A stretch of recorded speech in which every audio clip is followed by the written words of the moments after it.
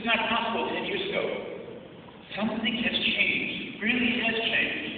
I think it's changed because, first of all, by and large, more and more people are not afraid of being Jewish. They're not afraid of being Jewish because we live in a time in which, I mean, 40 years ago, I could be black and I could be proud. And then we had feminism that said, I can be a woman and I don't have to accept the roles that are placed upon me.